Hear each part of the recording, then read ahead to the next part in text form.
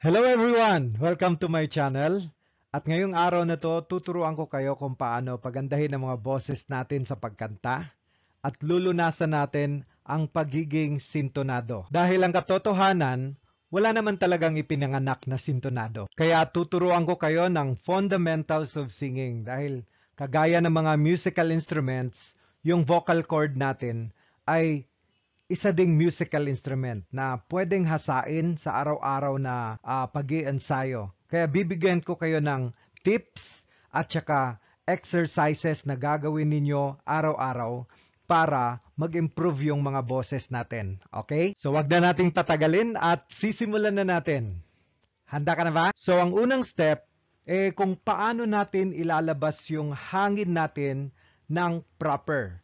Kasi yung ating vocal cord ay wind instrument. So, kailangan nating ilabas yung hangin natin na tamang paraan para maganda ang ating projection ng ating voice. So, kung handa ka na, umpisahan natin. Bibilang ako ng 3, tapos mag-inhale ka.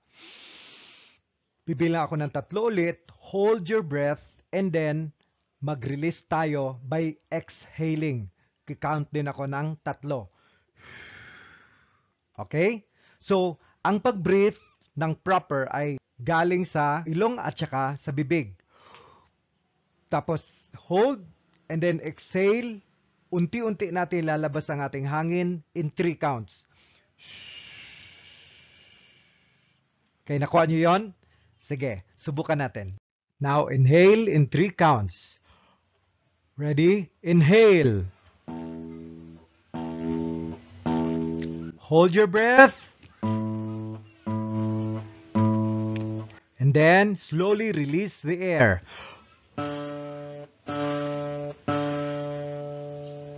Very good. Now, let's accelerate in 5 counts. Are you ready? Let's do it. Ready? Inhale. In.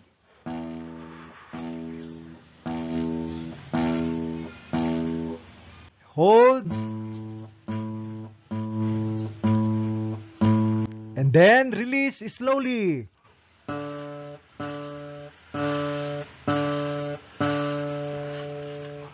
Let's do it in 3 counts. Are you ready? Ready? Inhale.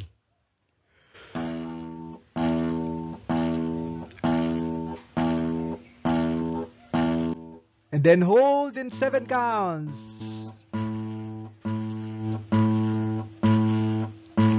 And slowly release the air in 7 counts.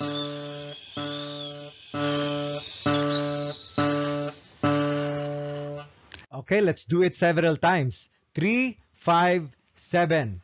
Breathing exercise. Are you ready? Let's start. Okay, inhale. Hold your breath. Then slowly exhale. Now 5 counts. Ready? Inhale. Then hold your breath in 5 counts. Slowly exhale.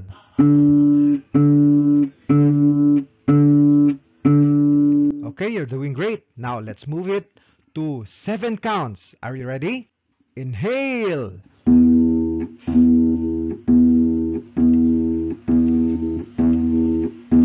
Hold your breath.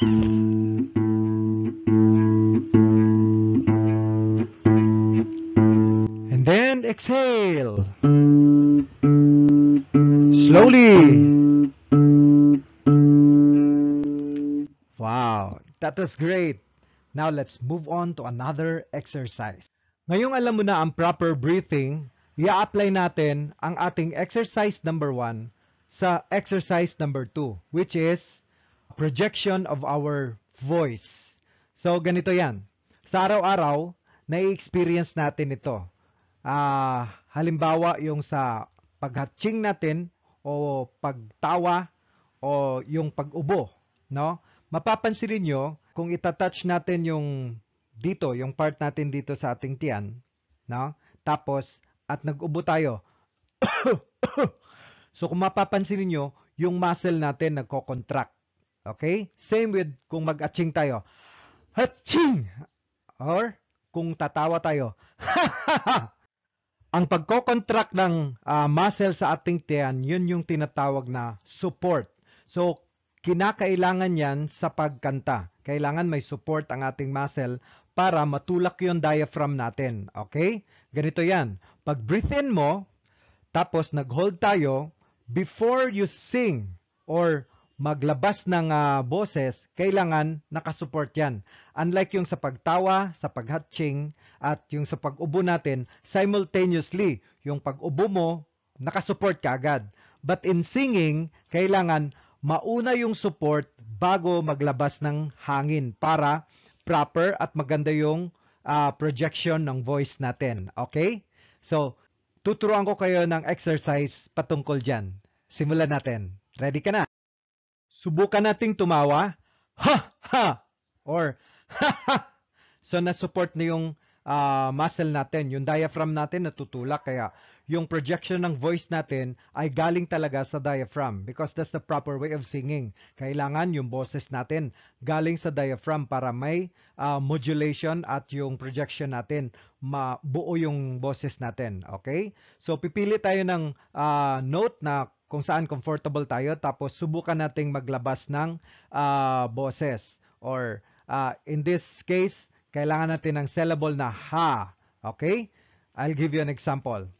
Breathe in, hold, support, and then ha. Okay, ganyan. Una, magbibigay ako ng halimbawa or example, tapos ikaw naman ang susunod. So, pipili tayo ng mababang note. Tapos, susubukan kong i-apply yung ha-ha. Ha-ha. Ikaw naman. Ready? 1, 2, 3. Breathe in. Go! Isa pa. Ready? 1, 2, 3. Go! Magaling! Ngayon, itataas natin ng mataas pang nota para nasa middle na tayo. Pakinggan nyo muna, tapos susunod ka. Ha, ha. Isa pa. Kailangan ma-hit natin yung note para hindi tayo sintonado pakinggan. Okay? Ready? Ha, ha. Ngayon, ikaw naman. Ready? Ha, ha. Breathe in. Go. Isa pa. Ready? Breathe in. Ready? Go. Okay, isa pa. Last one time. Ready? Ha, ha. Ready? Go. Very good. Ngayon, itataas naman natin ng isa pa. Okay? Are you ready? Magbibigay ako ng example una. Ha, ha. Isa pa. Tandaan nyo ang pitch. Kailangan matamaan natin yung nota. Breathe in. Ha, ha. Ikaw naman. Ready? Breathe in. Ready? Sing. Isa pa. Ready? Breathe in. Ready? Sing. Very good. Now this time, we will apply the 3 notes. Okay? From low, middle, and high note. Combine natin. Isang kantahan yan. So dito ma-apply yung breathing exercises natin na umabot tayo ng 7 counts. Okay? So handa ka na ba? Susubukan natin. Una ako, tapos susunod ka. Para sa example. Ha, ha, ha, ha, ha, ha. Isa pa. Makinig na mabuti. Dapat ma-hit yung 3 note. Yan ang pinaka-importante para hindi tayo maging sintonado. Okay? Ha, ha, ha, ha, ha, ha. This time, it's your turn. Ready? Ready? Sing!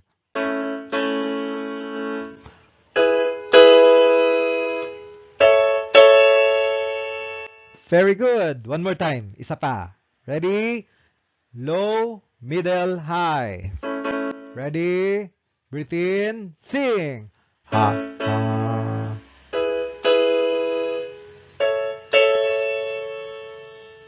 Ngayon, dahil nakuha mo yon, susubukan natin. Tuloy-tuloy, dire-diretso, walang breathing between every note. Yung low, middle, at high. Susubukan natin na straight talaga. Low, middle, high. Like for example, ha, ha, ha, ha, ha, ha.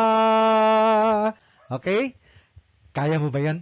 Sige, subukan natin. Try natin. Okay? Dahil magaling ka na. Ready? Una ako, tapos susunod ka. Ha, ha, ha, ha, ha, ha.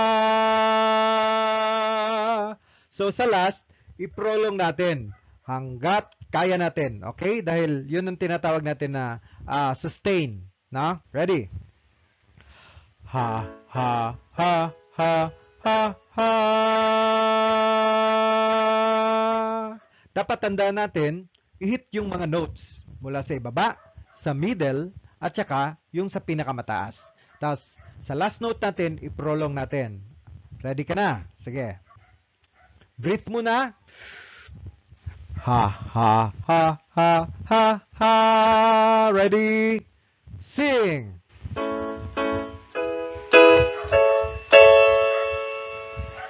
Very good. One more time. Ready?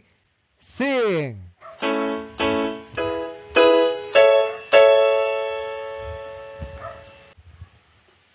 Palakpakan. Ang galing-galing mo na. Okay? So, abangan mo ang susunod natin na video dahil yun fundamentals of breathing and projecting your voice properly.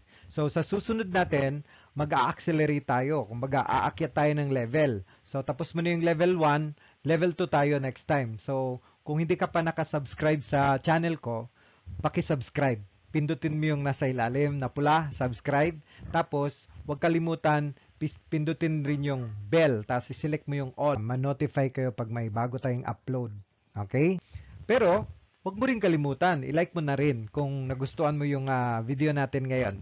At, importante, i-share mo sa lahat ng mga kaibigan mo na gustong gumanda yung boses o yung mawala yung pagkasintonado. Dahil libre lang ito, free voice lesson. Online, di ba?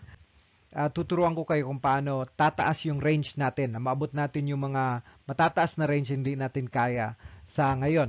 So, ang challenge ko sa inyo, mag-record kayo ng kanta ng boses ngayon. Tapos, lagyan nyo ng date. Pagkatapos, after several months na ginagawa nyo yung exercise na ito at ang mga susunod na exercises or vocal exercises na ituturo ko sa inyo, i-compare nyo yan ngayon. After 6 months or after 3 months, kung nag-improve ba talaga kayo. And I can assure you 100% mag-i-improve yung mga singing voice quality natin. So, ang lesson natin is magsisimula talaga tayo sa fundamentals, which is this one, level 1. Breathing and proper projection of voice. Okay, course number 1. Maraming salamat sa panonood at kung gusto nyo mag-comment kayo sa baba para ma-shoutout ko kayo sa susunod natin na video. Hanggang sa muli, God bless us all at saka ingat palagi. Bye-bye!